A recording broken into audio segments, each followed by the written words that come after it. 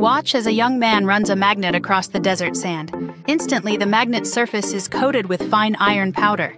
He takes a pinch of this powder, drops it into a test tube, injects impregnating liquid and surfactant using a syringe, shakes it thoroughly, and then empties the contents into a container. The resulting black substance is magnetic fluid. When a magnet is brought close, the magnetic fluid appears to awaken. Rows of spikes pop up, and it sways as the magnet moves, resembling a living being. It clings tightly to any magnetic object, doesn't disperse on its own, and remains intact in water.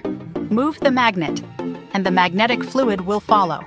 Magnetic fluid reacts uniquely to different sound frequencies.